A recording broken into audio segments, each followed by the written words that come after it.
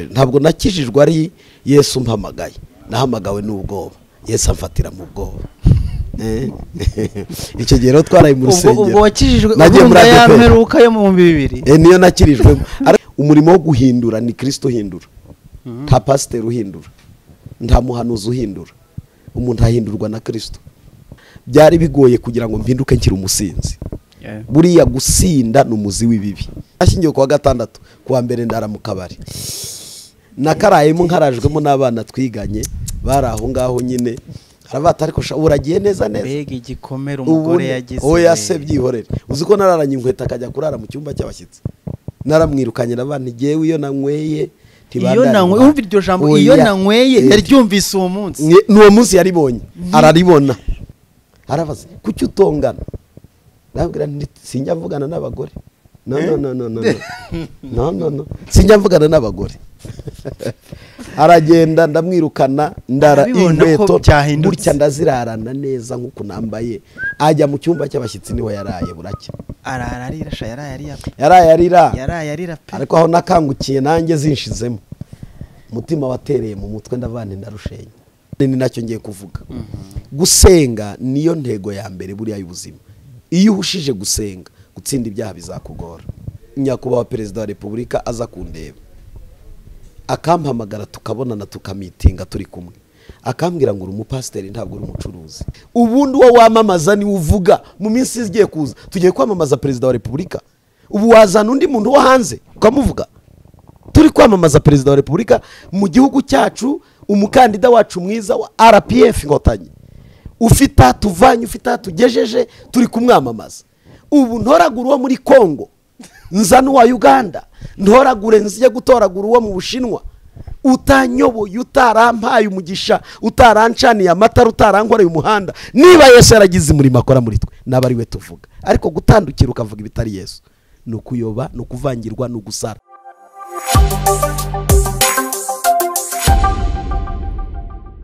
twongeye kubasuhuza inshuti zacu inshuti za Nkundagospel inshuti mukurikira duhumurizanye TV no ku zindi mbuga zose za Pastor Eduard official turabasuhuje kandi tubashimira ko mudukurikira umunsi kundi turi kuri one cup ni hano ku Gishushu manutse munsi ya Feruje za DB rwose nk'ujya Kicukiro gahita utambika gahanda ka mbere nko muri metero hagati 100-200 rwose uhita uhagera hari ikawa nziza hari ubusitani bwiza ahantu heza ho kuganirira neza gusabana na neza gukorera ikirori cyawe cyangwa se kwicana inshuti zawe mukaganira kandi rwose bagira serivisi nziza pe abantu bakunda coffee n'ahantu hatuje kuganira abantu bafite meeting twatureye duto amabidi iki one cup na ahantu heza cyane urebe kuri nomero za telefone uri kubona kuri screen yawe uzihamagare cyangwa se wandike kuri social media zose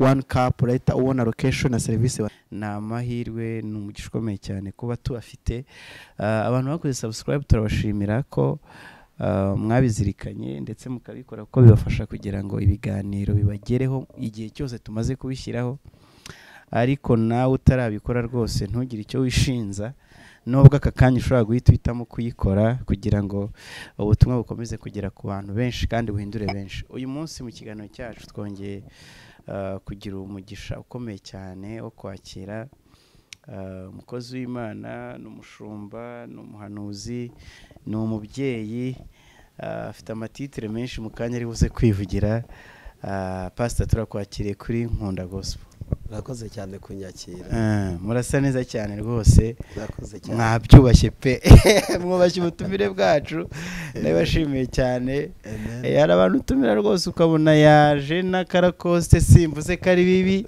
ariko niba umuntu yavuze ati reka nshake ikote ryiza nshyiremo na karuvati ibintu yabyubashye Pastor Imana umugisha cyane ko murakoze cyane reka dutangire n'isengesho dusaba Imana kugira ngo ibane n'abantu bose bakurikiye kino kiganiro kigira icyo kibamarira Uwiteka Mana nziza Mana ikomeye Mana yozo kandi Mana isahoraho tugushimiye umwanya mwiza tugushimiye ko udoye kongera kuganira ndetse ukabaduha mutumirwa mwiza reka utuyobore mu byo tuvuga byose bigire icyo abo bihindura data mwiza urakoze kuba natwe gutangira kugira gusoza bisenze mu izina rya Yesu Kristo mbyizeye amen. Pastor, mwari mumeze muti? Turaho, twari tumeze neza, turashima Imana muri byose. Muri mu itorero mumeze neza? Mu itorero tumeze neza, mu bihe bitambutse bitari byoroshye amatorero n'amadini biciyemo. Murabizi ko haciyeho guma mu rugo itari yoroshye, abantu bose bari mu rugo, abantu basengeye mu mago baza no gusohoka badufungura insengero, aho bigeze bimeze neza. Urabona ko ubuzima bwongeye kugaruka kabisa. Abantu turi kuganira n'ubwa mbere abonye kuri Nkundagospel n'ubwa mbere tubakiriye, urumva birasaba ko mutangira mutwibwira rwose bihagije kugira ngo bamenye umunsi turi kumwe nande. Amen. Murakoze cyane kuba dukurikiye. Nitwa ubwo mazina yanjye niyo mvuga cyane, nitwa Ndorimana Eduard. Ndi umugabo, ndubatse, mfite umugore n'abana, ariko by'umwihariko ndi n'umushumba, nyoboye itorero. Nyoboye itorero igihe kitari gitoya, imyaka igiye kuba mu 8. Ndi umushumba, pasiteri wimitswe. Dukorera i Remera, ducumbikiwe muri Nazarene. Nazarene ni hariya mu Giporoso, unyuze kuri Kamagen, haruguru kuri Kamagen, uciye kuri SP station, ugacarugura agahanda k'igitaka winjira muri Nazarene. Tugiramo service yo kwa gatatu munsi wose, ndetse no ku cyumweru kuva saa 6:30 kugera saa 9:30. Nishimiye kwakira uyu munsi tuvuze kuganira ku ngingo nyinshi cyane ziri buze kugaruka ku buzima bw'umuhamagaro, ku buzima bwawe bwite, ku muryango ndetse n'ibindi bice bitandukanye, ariko reka duhere cyane ku buzima bwawe bw'umuhamagaro. Wenda ubuzima bwite bwo turaza kugenda tubunyuramo, ariko ku buzima bw'umuhamagaro Pastor, iyi Imana ibintu tuvuga n'iki no gukizwa, iyi nkuru wayimenye ryari cyangwa se Kristo yakwishuriye ryari, bigenze biti? Urakoze cyane. Mvuka mu muryango w'Abakristo Gatolika. Navutse nsanga ari Abagatolika, ariko ari abantu bo mu cyaro nyine benga ibitoki bagatara inzoga, imitobe. Apana imitobe, imitobe ntiyari barayibeteraga ugasanga bavunuye nko 2 mu cyumweru, ariko ku cyumweru bakagerageza bakavata yemwe mu gitondo mwese mukarabe kwambara inkweto. Cyari ikibazo icyo gihe. Turashima aho tugeze ko ari heza.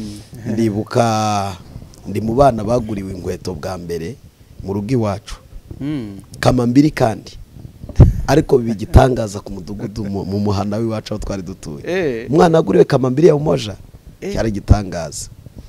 Ibyo bihe rero dusanga ababyeyi bacu barasenga, ariko bari mu idini Gatolika. 94 bitaba Imana bose. Barapfa, mama arapfa, data arapfa, mukuru wanjye arapfa, mushiki wanjye mutoya twari dufite umwe wari mutoya wavutse nawe arapfa. Donc jenoside adusize turi imfubyi. Nyuma ya jenoside bwo n'ubuhamya bunini. Mvuze kuri jenoside mfite ubuhamya bukomeye, nitugira umwanya tuzabutambutsa bitewe n'igihe twerekezamo, ariko sinza kubivuga, ndavuga igihe nakirijwe. Muri 19 mu kwezi kwa 12 bishyira 2, nibwo hariho amakuru avuga ko hagiye kubaho ikibuye kigiye kuba imperuka kabisa. Bavugaga ikibuye kigiye kumanuka kikagwa ku bantu bose bagapfa, ndetse bavuga ko ordinateur ziri buhagarare. Icyo gihe bakoreshaga ordinateur kuruta kuvuga computer, kuko igifaransa nicyo cyavugaga cyane. Kabato ordinateur zirahagarara, amasaha arahagarara, nta kintu kirongera gukora, ubuzima bugiye guhagarara. Urumva icyo gihe nari umwana muto. Icyo gihe niba mbyibuka ngo hari n'abantu bagurishije ibintu byabo. Oya, bagurishije amasambu, bagurisha inka, uryo utwa turya kare kugira ngo azapfe yaturiye. Ugira udufaranga aratubikura, nta ngira ngo banke zasigaranye amafaranga zari nge. Umuntu aravuga ati nimpfa ndapfana nayo. Ibyo bihe rero natwe nibyo bihe ubwoba bwaje. Ntabwo nakijijwe ari Yesu mpamagaye, nahamagawe n'ubwoba. Yesu amfatira mu bwoba. icyo gihe rero twaraye mu rusengero ubwo wakijijwe nagiye muri ADP yo mu 2000 niyo nakirijwe ariko still ntabwo nakijijwe ubwoba bumaze kubona ko icyanteraga ubwoba kirangiye naravuze nti oya aka gakiza nakiriye mu rusengero k'ubwoba ndakagendamo gake icyo gihe nari umugaturika ndi umuhereza ubwo mva kwa padiri njya muri ADP niho naraye nkizwa iryo joro nakira Yesu umwami n'umukiza iryo joro naryo baraye babatuza n'iki byose kugira ngo mweze nidupfa tugende turabakirisitu rwose ijoro ryari ryo kwezwa gusa yego so nisanga rero nabyinjiyemo njya no muri korari mbamo imyaka igera mu 8 nari mu itorero rya DPR ariko ntari nahinduka imyaka nk'8 ishize nibwo nahindutse za nzoga navukiyemo ndazireka none se nibyo bita ni imwe tujye tuvuga byo pagano mu rusengero wabaga mu rusengero usenga wo muri kora ariko ugifite ingeso za kamere ugikora nk'ibyo wakoraga mbere cyane nta na kimwe kiravaho kandi uri mu itorero ikibara gusengera cyane ariko wari utarabatizwa narabatijwe wari waranabatijwe cyane ahubwo tubwire ukuntu ubwo umuntu ashobora kuba mu itorero mbere y'uko urenga iyo myaka 8 ni gute umuntu ashobora kuba mu idini cyo mu itorero runaka yarabatijwe yarumvisha ubutumwa bwiza yarihannye yaratuye Kristo mu kanwa ke yarangiza ubuzima bwe ntibuhinduke mbo intambwe ya mbere abarayiteye yo kugeraho gukirira ariko abatari yakira reka mfate urusengero nk'ivuriro naho abarwayi bajya barwaye mu buryo bw'umwuka ariko badakira uwo munsi gukira kwabo ni urugendo barabyakira nakiriye Yesu umwami n'umukiza yego yumvishe n'ijambo yego aranumva ari byo ariko impinduka tiziramufata impinduka rero ni ukugomeza yigishwa niyo mpamvu kwigisha rugozaho icya kabiri umurimo wo guhindura ni Kristo uhindura nta pasiteri uhindura nta muhanuzi uhindura umuntu ahindurwa na Kristo turabigisha turabahanuzi turabwiriza turasenga guhindura umuntu kugira ngo ahinduke ni umurimo wa Kristo Yesu n'umwuka wera ariko ibyacu tuba twabikoze umuntu akumva bigahora bimuburanya bimwibutsa ko ari cyo atari yakora iyo Yesu rero akoze umurimo mu muntu arabikora impinduka zikaza ni nacyo gituma si kibazo kuba abapagani baba mu idini ntabwo ari ikibazo kuko nubundi ni ngombwa ko babamo kuko hariya si mu ijuru ni mu isi aho abantu bahindurirwa donc ni ahantu abantu binjira bagahindurirwa iyo rero batari bahindurwa nicyo gituma kwigisha bizahoraho kubwiriza biracyakomeje gusenga biracyakomeje bizarangiye umurimo warangira ariko kubera ko bitari byarangira ngo umuntu ahinduke umurimo uracyakomeje igitondo n'ikigoroba amanywa na nijoro kugomeza gusubira muri rya jambo birasa no ku ishuri reka mbihindure nk'ikigo cy'ishuri umwana ajya kwiga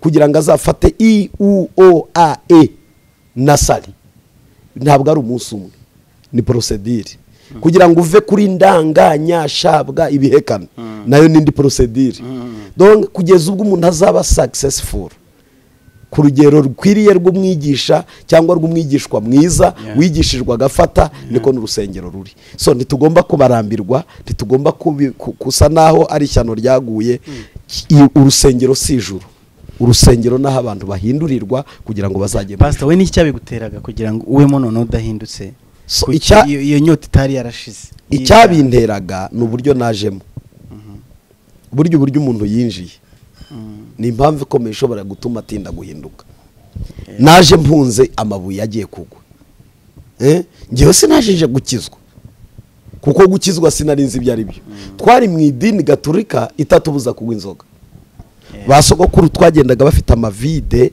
bazanye ku cyumweru cyashize bayakuye ku kabari ku ruhande rwa kiliziya tugatahana inzoga bagiye kuzinywa ku kindi cyumweru tugatarura amavide n'ibicuma tugiye mu kiliziya batwaye inkono y'itabi ndetse n'inkoni n'ingofero padiri ntabwo yabivugagaho ibyo bintu n'ubuzima twari tubayemo sinari umusambanyi sinari umujura nari umuntu wibera muri karande y'iwacu nyine bwa buzima twakuriyemo ariko urumva gakiza ko guhinduka byari bigoye kugira ngo mpinduke nkiri umusinzi buriya gusinda n'umuzi w'ibibi.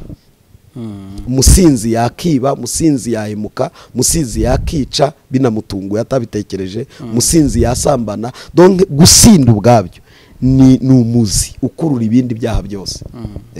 So rero kugira ngo ngikiricyo cyamaze imyaka 8, ariko impamvu byatinze n'uburyo ninjiye. Naje mpunza amabuye atanyishe, mbona nta n'impamvu burya yatumye nza mwaho.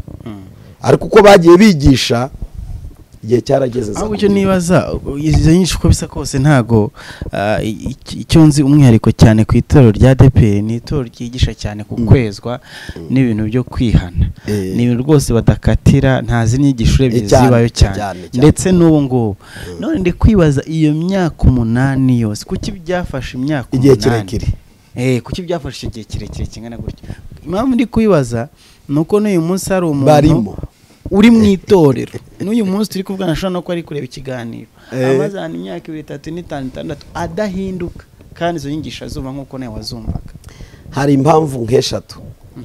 Impamvu ya mbere ni uburyo umuntu yinjiye nayivuze. Icya kabiri aho atinda. Hari igihe umuntu adatinda mu nzu y'Imana, agatinda hanze y'inzu y'Imana, atinda yo ku cyumweru gusa yagiye mu misi cyangwa akajyayo umva, agatinda hanze iminsi hafi ya yose ayirangiriza hanze urusengero. Ariko iminsi myinshi ayiba hanze ari kumwe n'inshuti zinywa, zisambana, ziba, ziraguza, zigira ibindi bintu bitari ubukristo. Ugasanga wa mugozi wa za nshuti waramuhambiriye. Igihe yagiye mu rusengero abasa n'uzicitse amasaha make, akagera mu rusengero saa 4 saa 6 bakaba barataye, akazongera kugaruka ku kindi cyumweru. Iyo minsi yose iryo gabura ahabwa hari igihe ritamuhaza ku buryo ryahita rizana impinduka. Icya gatatu gikomera cyane n'ubuzima bw'umwuka wera ubutari wakora muri we. Buriya hari akazi kacu navuzeho, ari n'akazi k'umwuka wera. Umwuka wera ni ukora imirimo ikomeye mu muntu.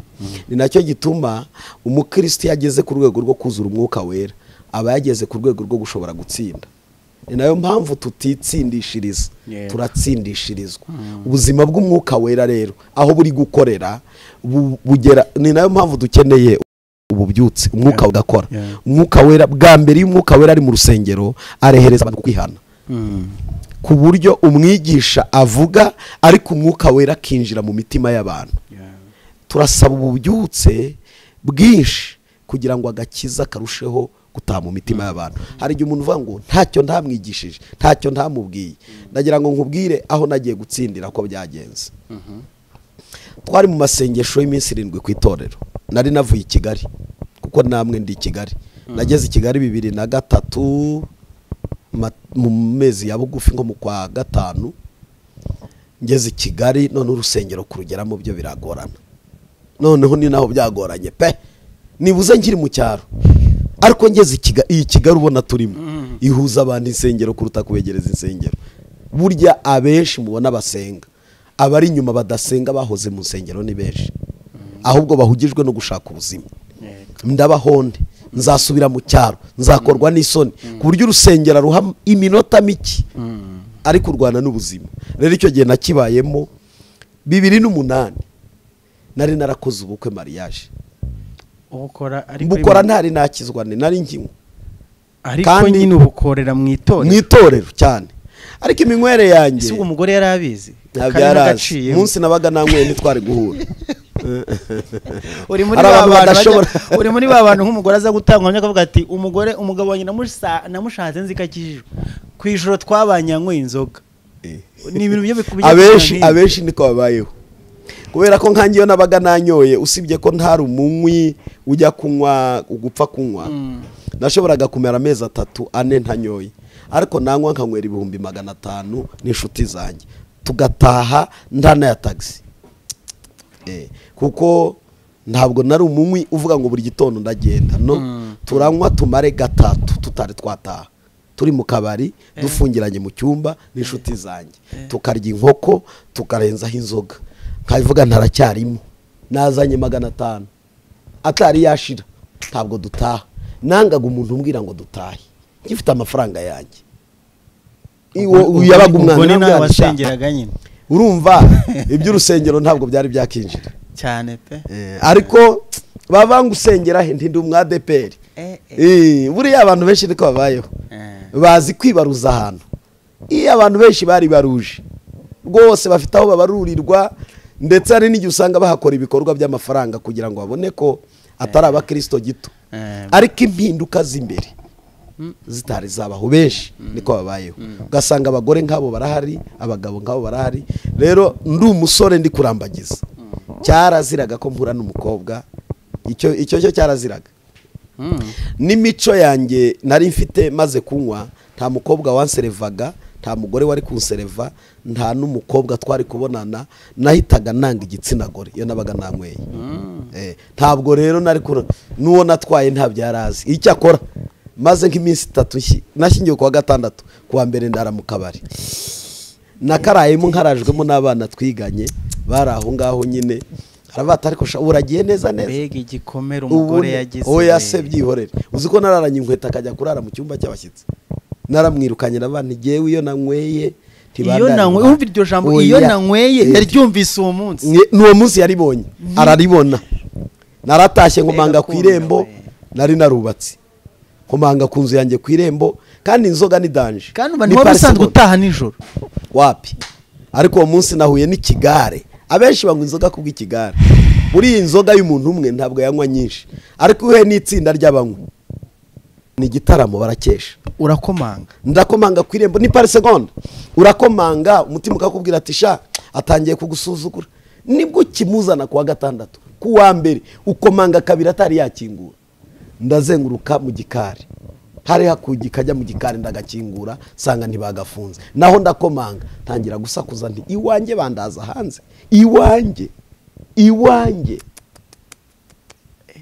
niki nkuzaniye ubu ku cyumweru urayemo none bukeye kuwa mbere urandaza hanze arabaza kuki utongana ndabwira nti sinjya mvugana n'abagore no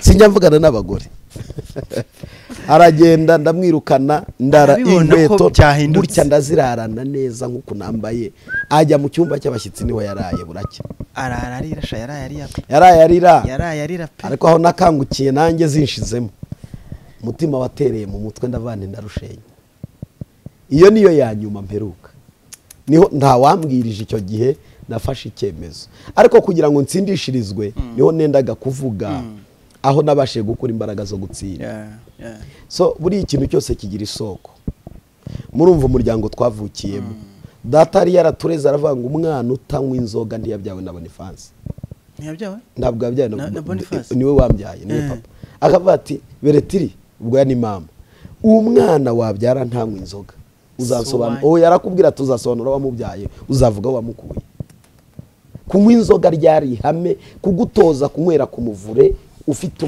imyaka 2 bakakugotomeza ngo ucurike inzoga donge kwari gucurika inzoga umwana utanywa inzoga inzoka zizamwica donc twari twaratojwe bye kunywa rero byari ngombwa ariko naje kubona imbaraga indi soko ikiza irakiza ngiye nahumurirwagaho banyaye nkamenya iyo banyaye abandi uyu yanyaye byeri gutunga amazuru ukabimenya ukavuga ati sha tipe yanyaye hano yatambutse ugeraho ikintu cyitwa karande icyo bajya bavuga karande ni ikintu cyabaye mu muryango kugeza ubwo kiba ubuzima bw'abantu kugeza ubwo no ku mazuru umenya aho kiri buri umusambanyi ahumurirwa undi umujura ashobora guhumurirwa undi habatiye ni mugenzi wacu suka muri umubwiwe ikintu kiba mu bantu kirakururana rero namenyaga wasinze aho yanyaye nkamenya nguyu umuntu yanyaye hano sha yanyaye imitsingi urumva aho twari turi nagize umugisha nza guhumurirwa na Yesu bigenze bite none hari amasengesho yabayeho muri 2008 y'iminsi 7 nyabamo ndasibye n'umunsi n'umwe nakoze mariage 2008 mu kwezi kwa 7 yabaye nko mu kwezi kw'Icyenda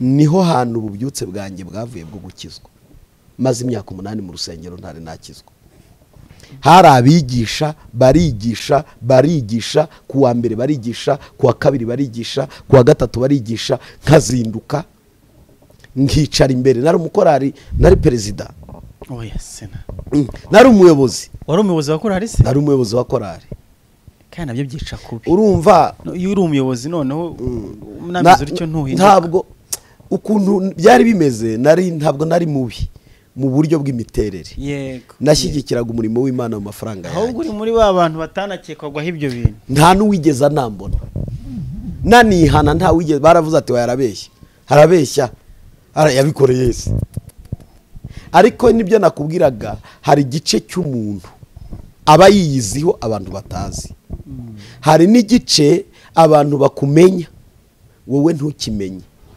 urabyumva hari n'igice wimenya ubwawe aricyo nari mvuze ukimenya ukaba wiyizi nta muntu na nyoko wakubyaye atazi icyo gice cyawe abantu niko babayeho hari n'igice mpamuziranyeho n'Imana hakaba n'ikindi gice Imana ikumenya utazi iki kubwira ngo nzi kuri uyu ugatangara ukavuga ati yewe no habirya bya Gideyoni wa munyembaraga we tigewe Imana arizi ko Gideyoni ari umunyembaraga ariko atabizi so rero icyo gice ntabwo bari bakizi ariko nge nari nkizi nabikoraga rimwe mu mezi ariko najya kunywa nyine ngahamye kandi ntabwo ari cyo gusa urumva nanashinze n'akabari mu Giporoso Giporoso twagize akabari nk'imyaka 2 utarakizwa warakijijwe narakijijwe 2005 na 6 abantu se bakamenya kari akandi mbo ntabwo abantu biwacu bahageraga ngo babimenye abi Kigali nabo ntabwo bari bazi niba ndi umukristo cyangwa ndi umupagani hari abantu rega batuzi buri umuntu umenyekana n'ujya imbere buri umuntu w'imbere aramenyekana ariko umukristo w'inyuma ntamenyekana rero hano Kigali nari w'inyuma nagera mu cyaro ngabo w'imbere kajya muri korari gatanga imisanzu yanjye neza nari uwa mbere ku misanzu gushyigikira korari itorero iyo bagiraga abashyitsi nari mu bantu batanga amafaranga ba mbere bari bwakira abashyitsi uwo muntu rwose aba ari umwere mu bintu byose kabisa nta n'umutekereza ikibi rwose cyane abantu rero bashobora kuba ingeso nziza ariko bagifite ibyaha bimwe bananiwe gutsinda dore rero icyabafasha kandi ni nacyo ngiye kuvuga gusenga niyo ntego ya mbere buriya y'ubuzima iyo uhushije gusenga gutsinda ibyaha bizakugora ndimo senga iminsi 7 irashira umunsi wa 7 ari ku cyumweru nagiye kubona mbona ni nko mwiyerekwa mbona wa mwigisha avuyeho hamanuka marayika arampamagara mwizina mvuze induru nicaye muri korari arambwira ngo guhera none uvuye muri karande yiwanyu urakijijwe abaririmbyi ntibamenyaga ibiri kumbaho baramfataga bakagira ngo nabadayimoni banteye naho hari yerekwa ngize ukuye kuri wa mwigisha ndi kureba imbere aravugana nanjye marayika arambwira kuva uwo munsi nibwo nakijijwe ndarandira nsaba gutaha nge mu ijuru umugore akambwira ati have nibwo tugishyingirwa ntiturabyara wisengera gutaha urajyahe urahungu donke twari dufite ibibazo mu rugo nakijijwe karandyoheye ndumva nahita nigendera nkajabuka Imana ikancyura madamu nawe nibwo akibona umugabo nta minsi irahita none afite icyifuzo cyo gutanga nge mu ijuru Imana ndiyemera icyifuzo cyanjye ko gisubizwa integuramo kuzaba umupasiteri 2008 nibwo agakiza kamfashe kuva uwo munsi kugeza uyu munsi ndakizwa kugeza ubwo nahamaga 2010 na 12 ntangira kuvuga ubutumwa na 13 ntangira kubyumva numva n'urugendo 2016 mu kwezi kwa 12 nibwo nasengeye ku mupasiteri ariko ugiye kuyobora itorero uramaze kuva muri ADP icyo gihe nari navuye muri ADP so Imana yagiye impamagara nabyo ni birebire iza kumpamagara uburyo yampamagaragamo ni uburyo bugaragara hari uburyo Imana ikoresha bwo guhamagara ikoresheje ijwi ryayo amashusho n'abantu muri rusange kuba baguhanurira ibyo bice byose nabibaye mu byo guhamagarwa kugeza ubwo Imana inkonfirimye ko muhamagara ari uwo nyine nari umucuruzi icyo gihe Kicukiro santere baratuzi wari n'umucuruzi nari umucuruzi Imana yampamagaye ndi umucuruzi kuva 2009 kugera 2013 nari umucuruzi urumva nyine warakijijwe ujyamo neza rwose ariko noneho no mu isi y'amafaranga uragenda urakora rwose kandi yewe nabonye amafaranga ndi muto urumva nashingiye mfite imyaka 22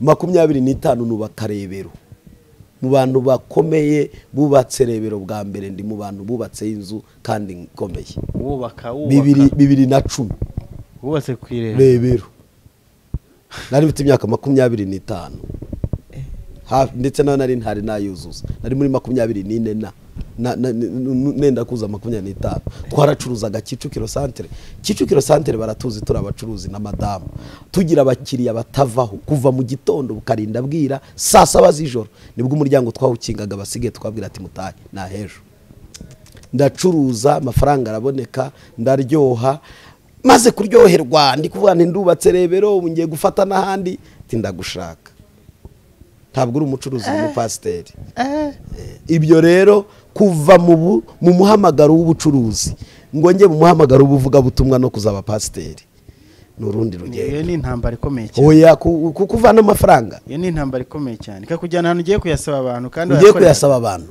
wayiboneraga iyo ni ikintu gikomeye cyane ni inzira ndende yangoye ariko iremera kubera iki se wagombaga kubivamo ukajya mu bindi kuki utari kubifatanya byombi ni ubutamenya reka mvuge ubutamenya bwabayeho nahamagawe mbere ntinda kwitaba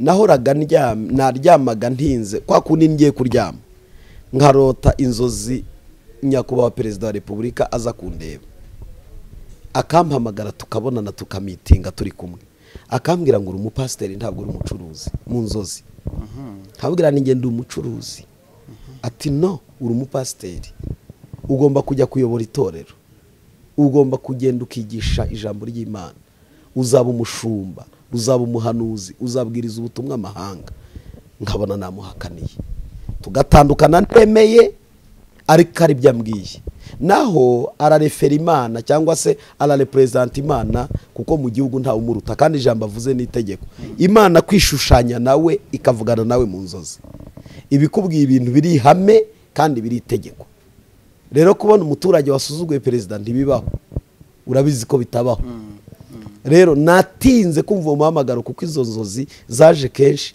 kugeza ubwo ngiye mu Gatenga aho nari umukristo mbaza umushumba wanjye witwaga Garatsiyani yari yimitswe vuba umba wayoboye mu Gatenga aza no kuyobora Nyagatova aza no kuyobora za Remera n'umupasiteri mwiza cyane arambwira ati ubu umuhamagara Imana iri kuguhamagara kugeza ubwo narose nagize inzozi nyinshi nagiye kujyayo mbonye yazanye na military police Perezida afunga iduka ryanjye banshyira mu modoka ya military police barantwara banjyana muri hariya kuri primatire urahabona hariya ministeri y'ingabo noneho mbona banyambitse imyambaro niho nahamutse ndavuga nti reka njye gushaka umushumba niho namubwira arambwira ati yo wageza aho nini riryo jwi kugeza ubwo urose Perezida aza gutegeka ko iduka rifungwa tugiye kugira ibibazo kubera umuhamagaro niwe wambwiye ati jyamo injira mu muhamagaro injira Imana izahombye ibyawe hejuru umuhamagaro wawe rero niko byagenze gutinda kumva Imana yafashe icyemezo cyo guhombya ibyanjye buriya baravuga ngo iho kugira iguhombe yaguhomba na materime y'abakozi b'Imana bakoresha ariko niko kuri ho kugira Imana ibyo yaguteguyemo yakuremeye bipfe yakica bituma utabikiye baguhamagariye yarabyishe rero ubucuruzi burapfa nisanga nazungurutse narayihungaga ngahombera ngimukira handi ngahombera ngimukira handi miliyoni 5 zigera muri 6 zanyuma nazihombeye mu izindiro Kimironko mbita ngumayo ndavandi n'ubundi taho ngiye ndaguma hangaha nemera umuhamagaro ntangira kuzunguruka mbwiriza za 2013 na 4 na 5 ndakubitwa ndasonza numva inzara ukwimera Ekajye mbwira ati ninjye waguhombesha utari warigeze uyumva utari warigeze umugore wanjye arananuka agira nk'ibiro nka 45 avuye kuri 90 nanjye ndagenda mbu musaza uburambonye mbaye umusore ubu iri kugenda igenda inkandakanda imvune z'umuhamagaro ariko Imana niko ikora Imana ntabwo tuyiyobora iratuyobora hari icyo umuntu aba yararemewe iyo atari yagikora Imana ntituza iragushakira guhiga wajya hose ntahita kuvana abagabo bakomeye ngaha iyi kamera yawe ndabizi ko ukurikirwa n'abantu bakomeye Imana ivana umuntu muri departement ya leta ikomeye muri ministeri runaka ikamugira umupasiteri ikamubwira ati ntunasubireyo Imana ikura abantu ahantu hakomeye hitwa ko ari ahakomeye apana ngiye wavuye haciriritse hari abantu bakomeye Imana yambuye ibyo bari bafite irabwira ngo ni mubaba ngabo iyo yemeye ko ubikora byose ni umugisha, ariko ari n'abitemerera bakaba full time.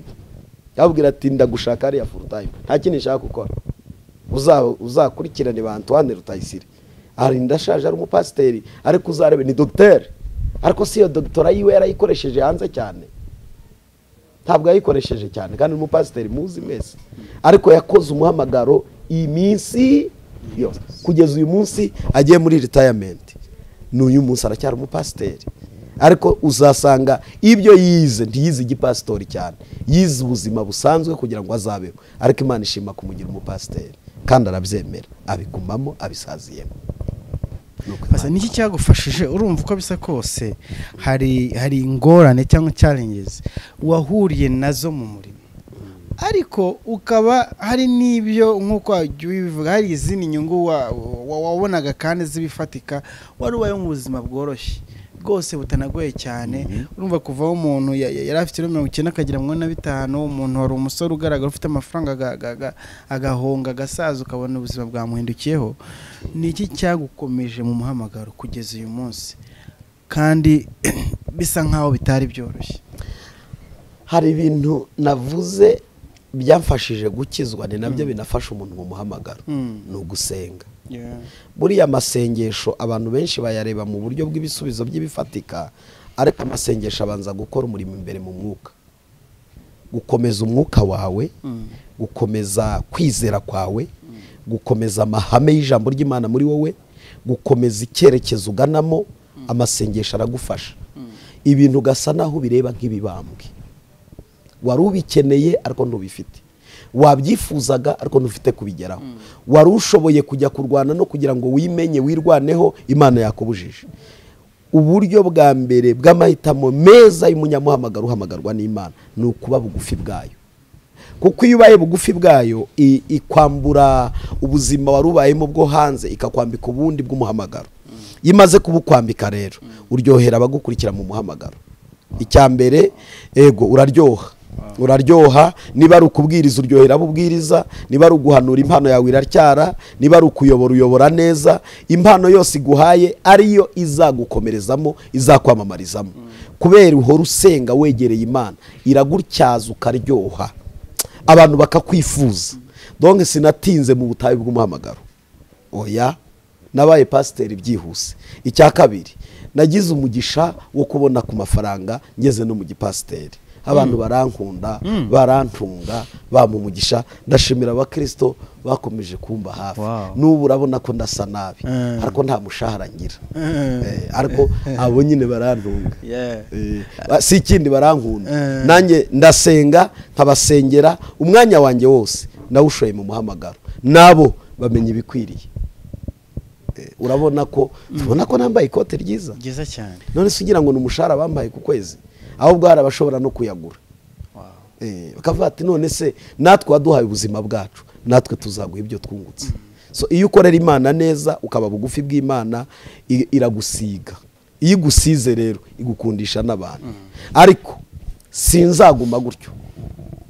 Ndateganya ko ibintu nibimara kuryoha, uriya muhamagaro w'ubucuruzi nzawubura, ariko ntaba ari ukora. Umubyeyi, madamu ashobora kubikora, ushobora no gukereye ibintu ushobora gukurikirana byoroshye. Ariko si byiza kuba mu muhamagaro udafite ibindi, nanone ntabwo ari byo. Ni byiza kugira umuhamagaro, ariko ukagira n'ibindi wakora byagufasha gufasha wa muryango wawe, kugira ngo urusheho kwivana mu buzima butari bwiza. So nimba ivuga ngo byarapfuye, ntabwo binejeje. Na Bibiliya iravuga ngo munaboha amahema, ariko iyo wagumye mu mahema gusa, Imana isenya amahema ikubaka umuhamagaro, ikazagusubiza mu mahema hanyuma cyane. Pastor, hari ijambo tujya dusoma ryo Kristo yasezeranije abigishwa be, ni Petero amashati se twe abagukurikiye ibintu bizagenda bite? Ababwira ati mwe muzabona ubugingo burata, ariko mukino mwisi nzaba ku Inshuro 100. Umuntu uri kudukurikira ushaka ko ari kugira umuhamagaro umeze nk'uwawe, cyangwa se binarenze ku byawe, izi Inshuro 100 koko zirahari, ziraboneka? Ni ibintu bifatika cyangwa tubitegereze kuzayibona mu bwami bw'Imana? Yavuze 100 niko biri bivuga, ariko iyo birebye ubona zirenga 100. Zirenga 100, ntabwo ziri munsi y'100, ziri hejuru y'100. Impamvu ya mbere, ubu uyu muhamagaro mfite ni impamvu ikomeye Imana izita ku banjye bankomokaho birenganye bigafata generation. ni ukuvuga ngo ibi nemeye byo guhamagarwa nkabyemera nkabibamo nkumvira nkabikora neza nkirinda icyazana umuvumo muri wa muhamagaro biri kuri jye bizakurikira abana banjye umugisha uzabakurikira ujye kubuzukuru ujye kubuzukuruza izina ryanjye nindirinda ngasoza n'umurage mwiza. Imana izaba yubatse umurage mwiza mu bankomokaho kuko umuhamagaro nturangirira kuwo yahamagaye ahubwo Imana iha umugisha nabo yabyaye. Nicyo gituma rero ijana ni rito, ijana ryaba kuri jye ariko iyo bikomeje birenga ijana. Uzarebe uyu munsi havugwa amazina y'abantu bamaze kurangira, ba Aburahamu ntibagihari, ba Dawidi ntibagihari ariko baravugwa.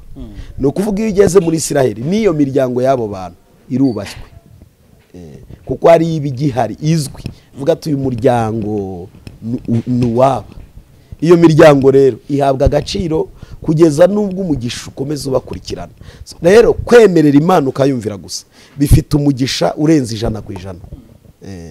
Ni umugisha urandaranda uraranda ukaranda. Urumva reka se n'urugero rwa bugufi. Ubu murumuna wanjye yarangije kaminuza mu minsi ishize, ni umuvugabutumwa muri ADPR, ni umudiyakoni wasengewe. Urumva ko iya soko y'iwacu y'abanywi ihindutse ababwiriza butumwa. Urumva umurage mushya turi kubaka. None urebe nituramuka tugize uwo mugisha wo kubaka ivuga butumwa ryacu tukarisazana, tekereza ibirimburimbu twarimbuye abana bacu ntibazabisitaraho, tuzaba twashyize umusingi. Urumva ijana gusa se n'ibihumba ahubwo ubo amahanga azaba yarabakingukiye. Rero Yesu ijambo yavuze ijana ku ijana yababwiraga ko ibyo batakaje babisize bazabona ibiruta. Reka nkubaze, izina rya Petero dufite uyu munsi nk'intumwa nkuru ringana no kuba Petero w'umurobyi? Wari uzi ko kiliziya y'i Roma ku ruhimba ariho Petero imva ye iri, Petero mutagatifu i Roma, kiliziya yitiriwe Petero mutagatifu. Uwo aho niho bavuga ko ashyinguye, amateka bigaragaza kandi ko kirahari. Iyo aza gupfa nk'umurobyi abakivugwa. Nicyo rero icya kabiri, Petero yapfuye ari umutunzi, yari afite amafaranga, ntabwo yari akennye. Amateka ya teoloji ahamya ko yari afite inzu ya etaje yapfuye asize yubatse muri icyo gihe. Yego, abashakashatsi benshi bagiye bakurikirana basanga amateka y'intumwa zose uko zagiye zipfa, amazina yabo ntiyapfuye ndetse imiryango yabo ntiyahindutse iciriritse. Imana yakomeje iyo miryango. Ibintu ikibazo tugira ni kimwe, ibintu tubirebera kuri jye gusa. Ibintu birebeye kuri wowe ntubona inyungu z'Imana. Inyuma yanjye hari ibintu bitangaje. Pastor, ubugingo ni bwaruvuzeho. Ubugingo ubundi Imana iguhamagaye ikakugirira icyizere iba yabuguhaye, niwe wabwiyambura gusa. Ubu turi abanyabugingo, donko dutuye mu ijuru mu buryo bw'umwuka. Nge sintuye hano mu isi. Oya, iyo ni deba twavugaho ariko nge sinduturage hano ndimo ndatambuka, ndi muri transit. Iyo umuntu ari muri transit ntibamubarura ngo umuturage wabo arakomeje. Nge ntuye mu ijuru, n'umutima wanjye niho utuye, n'intekerezo zanjye niho zituye, n'imigambi yanjye niho ituye. Ni nacyo gituma gukorera Imana bitangora. Ariko umuntu ugituye aha kuzakorera Imana bizamugora. Mvuze umutima, ujye usoma Abefeso 2, umanutse icyo gice aravuga ngo twebwe tutuye mu ijuru mu buryo bw'umwuka, kandi buryo umwuka niwe muntu. Pastor, hari tugize amahirwe uyu munsi ko wenda nkwakiriye uri umubwiriza butumwa cyangwa uri pastor ariko uri no muhanuzi. Muri iyi minsi hari ibyo abantu muri rusange bashinze abahanuzi bavuga yuko mufite ubuhanuzi cyangwa se ubutumwa bubwira cyane ibyiza, ibyo dukunda kwitwa prosperity. Abaje mu nsengero n'iki mubabwira ati Imana ikugiriye itya, iguhaye visa, iguhaye inzu, iguhaye imodoka, bakavuga yuko cyane mumara umwanya munini mubabwira ibitangaza. uretse wenda abo ku mihanda usanga baje kuvuga ku mihanda, ubwo ndimo ndavuga no kuri za YouTube, kuri za social media, azavuga ati mu mezi 3 murapfuye, igihugu bigenze bitya, ubona aribo bavuga nyine ibintu by'ibyago n'amakuba. Ariko iyo umuntu aje mu nsengero bari kuvuga yuko muri kwibanda cyane ku bintu by'umukiro. Niko ubibona cyangwa ubona atari ko mugakwiye kuba muhanura muri iki gihe? Ubundi ubutumwa bwiza bwubakiye ku mashyiga 3. Iyo havuye muri mwe buba bupfuye. Ishyiga rya mbere ni iribwiriza agakiza, kuko abantu Bibiliya avuga ngo bose bakoze ibyaha ntibashyikira ubwiza bw'Imana.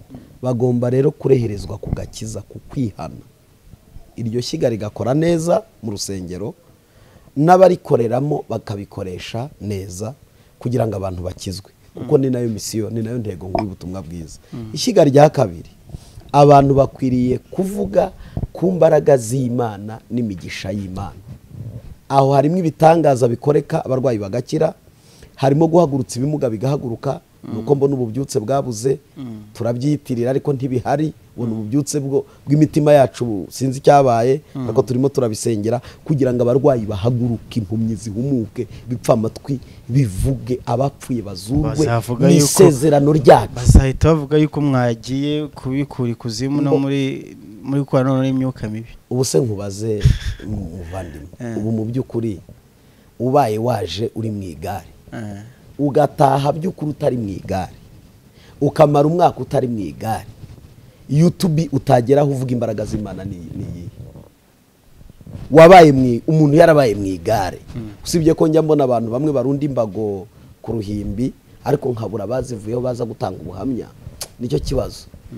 Ugasanga abantu barunze imbago n'amagare, ari byo mudukorera nyine bose. Yewe iwacu ntibihaba, nanjye ndabireba, ariko sinza no kubacira urubanza. Ariko dukeneye ko bazatuzanira bavuye kuri izo mbago no muri ayo magare, baduha ubuhamya kuruta biriya bintu birunze hariya, kuko ibintu bisigara birunze ku ruhimbi, ariko tukabura ababihasize bazenguruka. Ahubwo hari n'abavuga bati niba koko mubikora mwagiye mu bitaro ko abantu bari babaye za kanseri ziri kwica abantu, indwara zitandukanye ziri kwica abantu, mugakora ibitangaza mu bitaro hari abarwayi, kuki mutegereza abizanye babonye n'imbaraga zo kugera mu rusengero? Aho hari ababivuga kubera ko badasobanukiye imikorere y'Imana. Imana ishobora kugukoresha ku muntu, ariko ntigukoreshe ku bantu bose. None se mbabaza abo babivuga. Lazaro azuka, nta bandi bari bapfuye uwo munsi cyangwa muri iyo minsi ne yaramaze mu byinshi. Kuki se hazutse Lazaro wenyine? Bazabibaze Bibiliya. Yes, ibyo biri clair. Azura umwana wo mu mudugudu witwa Nayini. Mbabaze ro kwa Yayiro. Yego.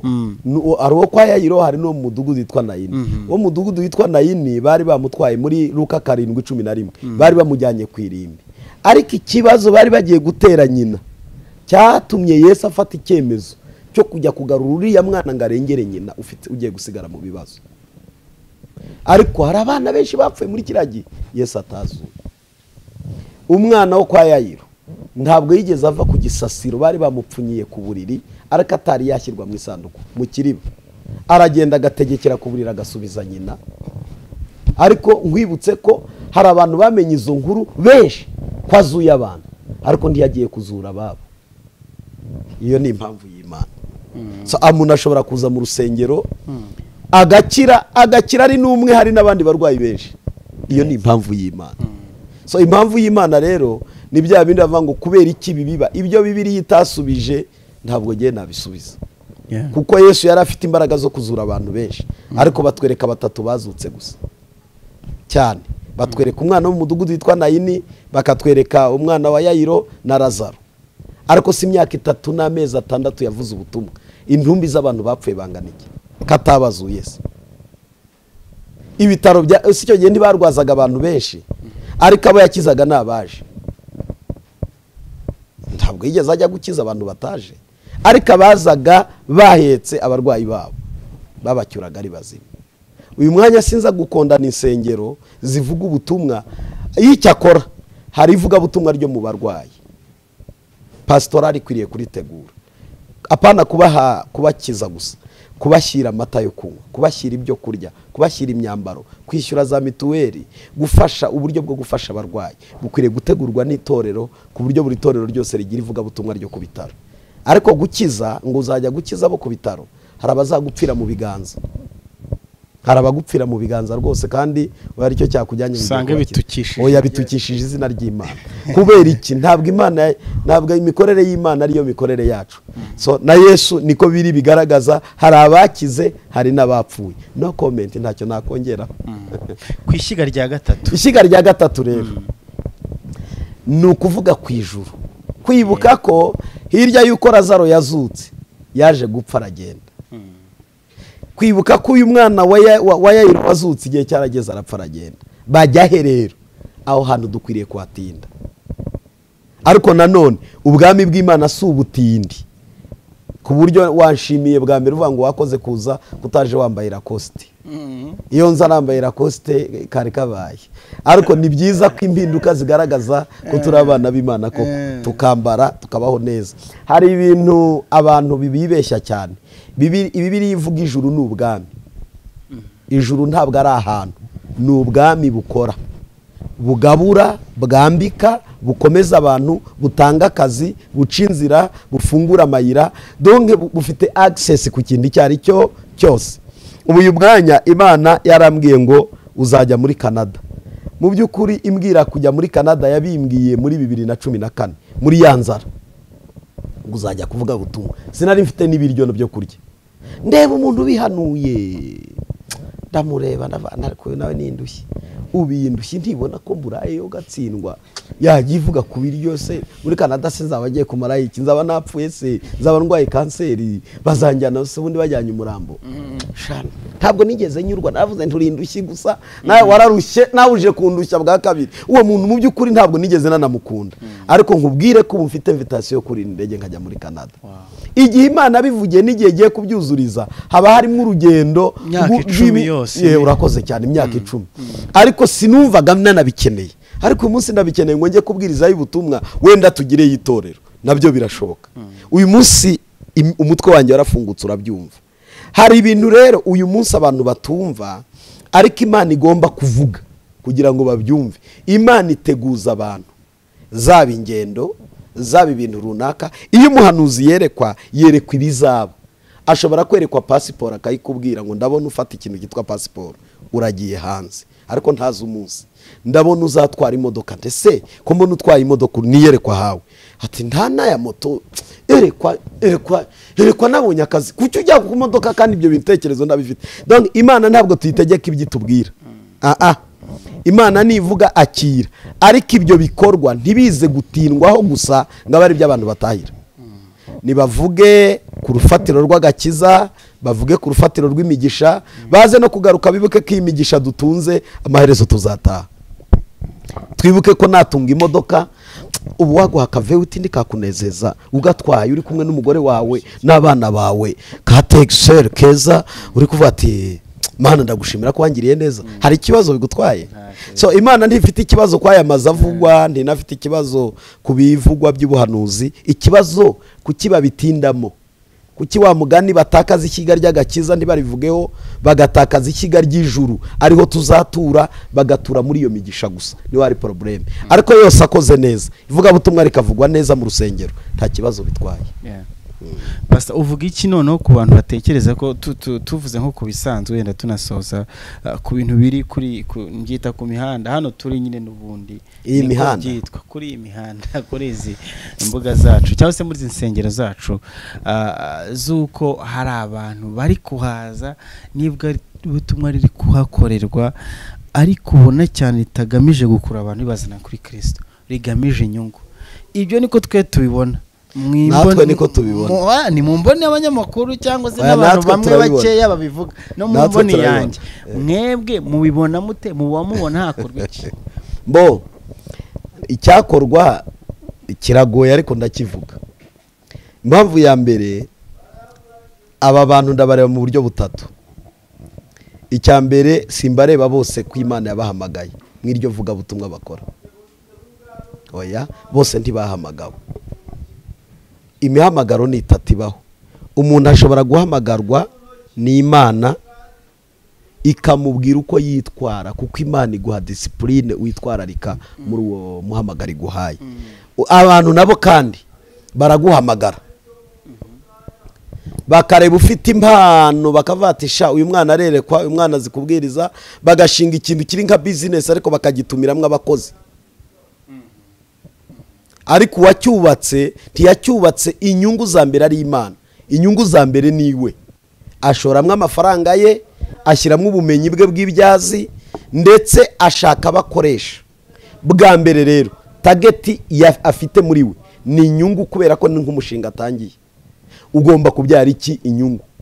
Azashoramo amafaranga, ahamagara ababikora, anabahembe, ariko azaba blaming ibyo bagomba gukora. No kuvuga rero abantu, umuntu ashobora kwihamagara ubwe, akihamagara pe. Abantu kandi benshi barihamagaye, ntibahamagawe n'Imana. Aba bantu bareba inyungu, kugeza ubwo nza kuri kamera hano nje gutwika kugira ngo ngire views. Gutwika kabisa, siko mubyita se ku mihanda ngo batwitse, ariko bazanatya koko, kuko hari umuriro, hari no gukongoka. Niko bigenda, niko bigenda. Mu byukuri ntabwo nkwiye kuba pasiteri wo gutwika, kwiriye kuba pasiteri wo guhindura imitima y'abantu. Gutwika, ako gatwiko niko kabi, kandi ako gatwiko karimo inyungu z'udufaranga twa YouTube, harimo inyungu z'abari buze kubaha ngo babahaye udufaranga. Umuntu akavuga ubutumwa atari ubutumwa bwa Kristo Yesu, ahubwo ari kuvuga ati ubwo ngiye kuri Nkundagospel arampa 20,000 mutwikire, rimwe avuge n'ibitari iby'ubutumwa bwiza, ariko nasoza kugira turamba singutwikiye se. Urumva mpora kuri YouTube, maze iminsi mba kuri YouTube, ariko abantu bareba agace k'inyungu zako kanya. Iyo ureba inyungu zako kanya, utangaza inyungu z'Imana z'igihe kizaza. Ahubwo se mwebwe mutabikora mwana mutari gusigara. Mbo nta kibazo nge ntawe siganwa nawe. No. Ntabwo Imana impamagara yambwiye ngo siganwa. Yarambwiye ngo kora ibi, nubikora neza nzaguhemba. Rero sintegereje gusiganwa n'abantu, siganwa kugira ngo nkore ibyo databuja yambaye gukora. Ne kuko sinikoresha, mbaye nikoresha nari kuguma mu bucuruzi kuko byari bimpagije. Uzi gukorera 200,000 ku munsi, narayinjizaga inyungu. Account saving yanjye narayasavingaga 200,000, ni miliyoni zingaye ku kwezi, iminsi 30. Ubu koko nicyo umuntu yamba kuri YouTube ngo nkora amakosa ngo no kugira ngo mbone amafaranga. So nkwiriye kumenya ko wampamagaye afite ibyo yambwiye gukora, ngomba kubikora nk'uzabazwa. Hari n'undi muntu rero wihamagara, akihamagara, hari uhamagarwa n'abantu bakamukoresha, hari n'uwihamagara akareba akavuga ariko Nkundagospel ntitwiganye, ndabona ibintu byaraciyemo nanjye ndabikora. Insengero nyinshi ziri hano niko zubatse, barihamagaye, abandi bahamagarwa n'abantu babashyira mu mishinga yabo. Kwihamagara rero dore ikintu kibiranga. Umuntu igihe cyose yihamagaye ntajya abaza Imana kuko itamuhamagaye. Arirwariza, agonga igikuta akirwariza, biramucanga akirwariza, ibintu byose arirwariza, kuko nubundi ntarabaza, arabaza ndi wamuhamagaye, ntabaza. Ni ukuvuga rero ibihari, hari ibyo tureba mu ishusho y'Ubumana, harimo ibyo tureba mu inyungu z'abantu bishakira inyungu zabo, n'abandi bihamagaye barebeye ku bandi bakabona ngo byaciyemo nawe akaza. Ariko burya isoza ryabyo rizabigaragaza. Umunyamuhamagaro w'Imana uko asoza n'uwihamagaye bizagira itandukaniro. Buriya ntugire ikibazo ni ku muhanda. Umuhanda ugira aho utangirira naho uzarangirira. Bamwe bazarangirira munsi y'umuhanda, abandi barangire basoje. Isiganwa ryose rigira uwa mbere n'uwa nyuma. Bagamba rakomeye. Niye nama watanga pastor kuri ibyo? Inama natanga ni ukureba mu ishusho imwe, kureba ubutumwa bwiza tukareba ko ari bwiza koko. Evaluation, ibintu byose ukora ugomba gukora evaluation ukareba. Ariko birantangaza, reka nkubwire ikintu cyakintangaza. Buriya nakoze video abantu bakantuka, shobora no kuyisiba. Niba ubutumwa ntanga buvamo kuntuka kubera ko atari ubwubaka, birababaje kubikomeza kandi ndabibona abantu babatuka umuntu bakamutuka akavuga ati wagipfuwe wambwa we urarambiranye kugeza ubwo yarangiza mu gitondo atereka nze mvugane n'aba bantu banyisimbwa ndaje ntere kamere nkwereke birantangaza cyane kandi akavuga mu izina ry'Imana bijya bintangaza kuki satara akarengane ntabwo buriya ntabwo abantu bose bakurenganya ahubwo ukwiriye kureba ibyo ukora ibi bintu kuko ndi umukozi w'abantu ntabwo ndi umukozi wikorera ndi umukozi w'Imana ariko ukorera abantu niba nkorera abantu wiriye kwirinda uyu mwanya ugabuye ukagaburira abantu bakagenda bivovota ko abagaburiye nabi ukwiriye gucekinga ibigaburo ryawe ejo nibagaruka bakavuga ngo watugaburiye nabi cekinga iryo gaburo iyo ni restaurant hoteli iyo bababwiye atari ko muri kuduha icyayi kibi manager hamagara boss akavuga ati duhindura imitekere niba ubu butumwa tugabura butubaka kugeza abo butubuhaye bakatubwira ati mugezaho muduteye isesemi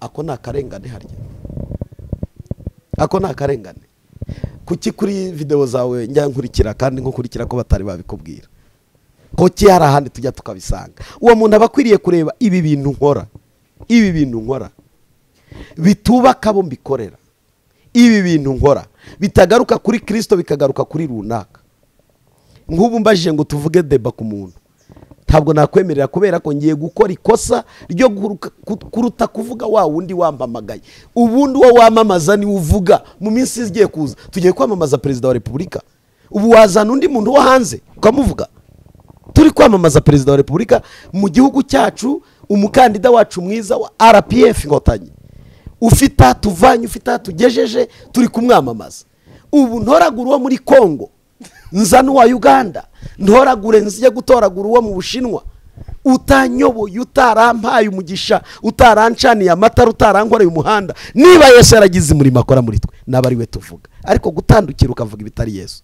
no kuyoba no kuvangirwa no gusara ni COVID-19 ni cyorezo kandi iki cyorezo ni kibazo gikomeye ese wowe ukivuga iki ko wari kumbaza ngo wowe ukibona utunange nkubaza iki cyorezo cyo kumihanda niba ve ku mihanda bajye muri guma mu rugo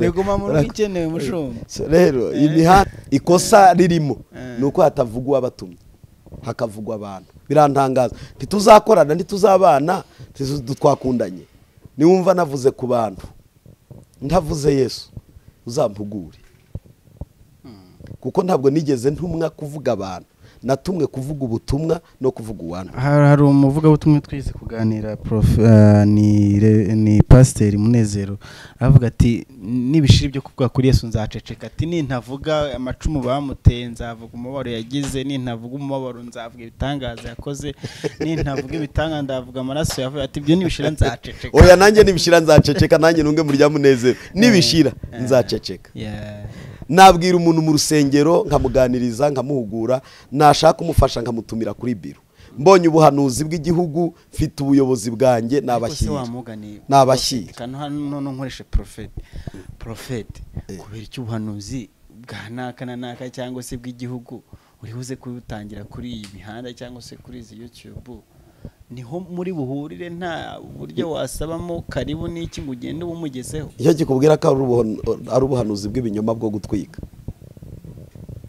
nagatwiko nyine kakandi bajya bavuga ku muhanda uko impamvu ya mbere uyu mwanya umuntu wese Imana yagutumaho ibigutumye kuri we ntibigutumye ku bantu bose icya kabiri niyo uhawe ubutumwa bw'abantu bose uba ukwiriye kumenya ko atari we muyobozi wanyu mubayoboye ego abo bantu sabawe nubwo araba Imana ariko yashyizeho izindi nzego zibayobora ukwiriye kuzubaha niba uzemera ko ari ubuyobozi bwawe niba uhawe ubuhanuzi bw'igihugu menya ko icyo gihugu utari umuyobozi wacyo shaka ubuyobozi bubishinzwe bunagufashe ni nayo mpamvu abantu benshi bagwa mu mitego bakavuga ngo barenganye ariko nta gatwiko bashakaga kuko YouTube irarebwa n'abantu ariko urasanga ba bantu barebye ibyo sinabo byarebaga abo byarebaga yabataye kuko abantu ba mbere bashinzwe kumenya ibyo bafasha abaturage nababayoboye umbereye abakristo ubuhanuzi bugaruka ku itorero niki bahindura itorero se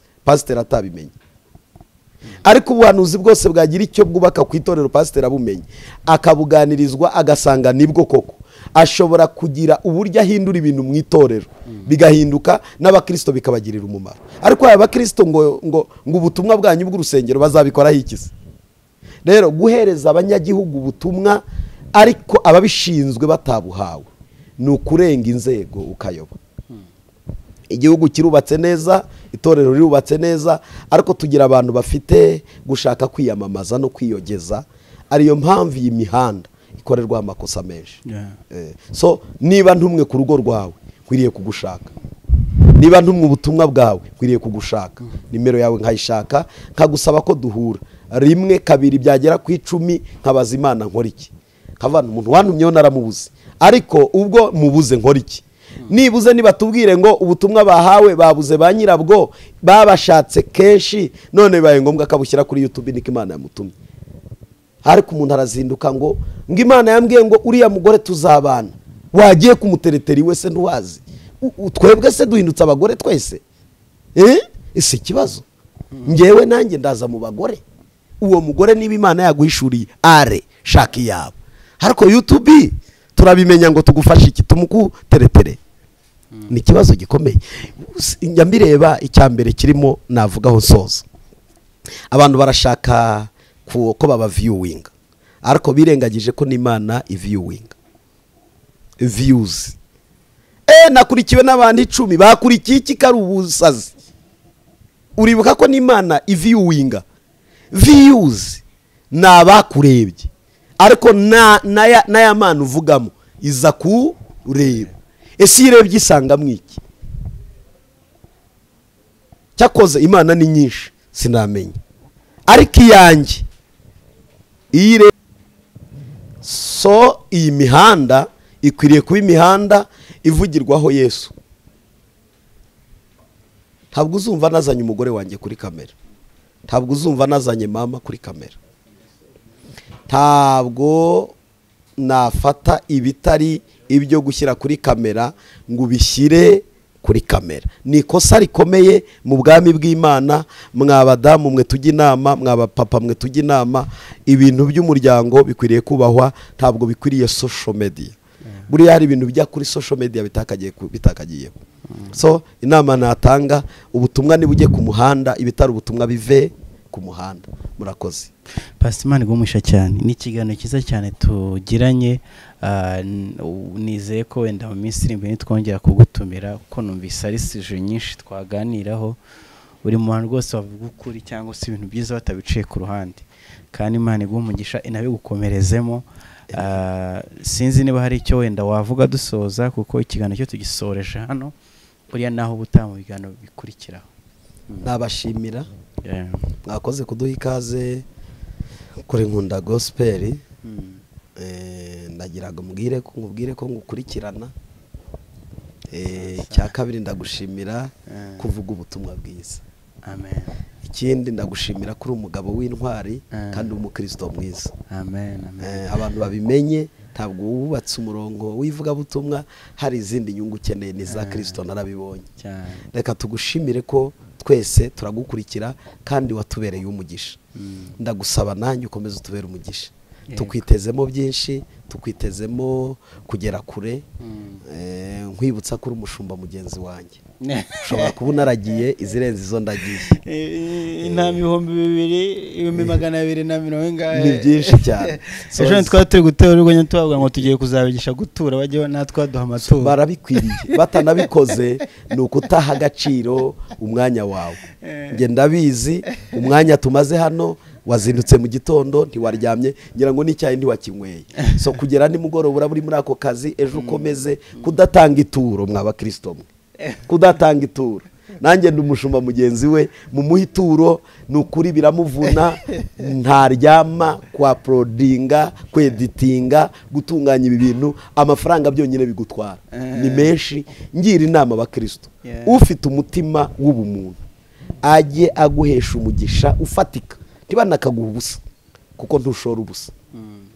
nekereza n'igihe nibaza amafaranga ukoresha kutanavuga nibuza agatwiko we ngo unatwike basi ngo we watwikiwe wowe urashaka ubutumwa bwiza ni Nkundagospel nyine yabaye gospel niba tanga ituro basi ukomeze ubaho ubutumwa bwiza cyangwa se bahitemo ubatwikire ariko ndabizi umutima wandi wabikora warakijijwe wamenye Yesu so turabashimira nabo kuko bakurikira bagafata uyu mwanya wabo Imana ibaho umugisha icyo ngusezeranya ni kimwe nzakomeza mbana nawe ndagukunda ndagukurikirana nzakomeza ngukurikirana kandi ni wacu mu rusengero uje rwose wisanga nushaka uzambwire ngo hagatuti pastor ndazaguha hagatuti nzaguha hagatuti baze kwandika muri comment banyemerere ngo hagatuti banakubona ubabwiriza bajye kumva ijwi gusa bakubone ku ruhimbo uri kubabwiriza cyari mu byahishwe ntago turahishurwa ndaguhishuye mu izina rya Yesu nubona ko ndi inyuma ya kamera se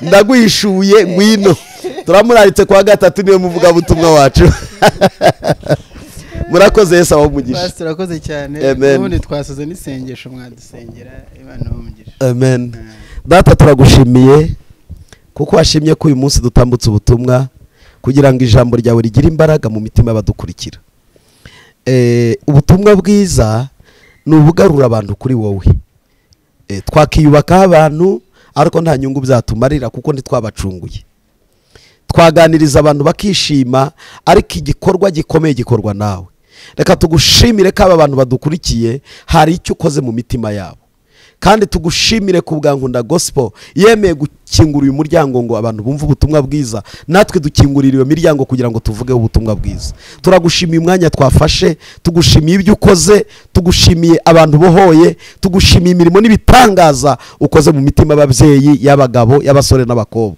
unyemerere buri muntu wese ukomeza kuzajya yumvira ubutumwa kuri uyu muyoboro ujye umuha umugisha kandi icyo azatanga cyose agikwe mu bubiko bw'umutima we uzagomorora imigomero yo mu ijuru umuhazi ibyiza kuko ubu butumwa butambutswa hano butangirwa ikiguzi gikomeye unyemerere mwami ku bwa mwene data wafashe iki cyemezo cyo kukumvira agakingura uyu muryango kugira ngo ubutumwa bwiza buceho atanze ikiguzi cy'umwanya atanze ikiguzi cy'ibifatika atari uko afite ahakura akemera kubikora yitanze ujye umugisha utagabanije kandi abafatanya nabo bakamufata amaboko ngo bidasubira inyuma bidacogora uzabacunshumurireho umugisha wawe w'iburyo n'ibumoso urakoze kubikoze kandi uzakora ibirenze mu izina rya data wa twese n'umwana n'umwuka wera amen Imana ibaho umugisha.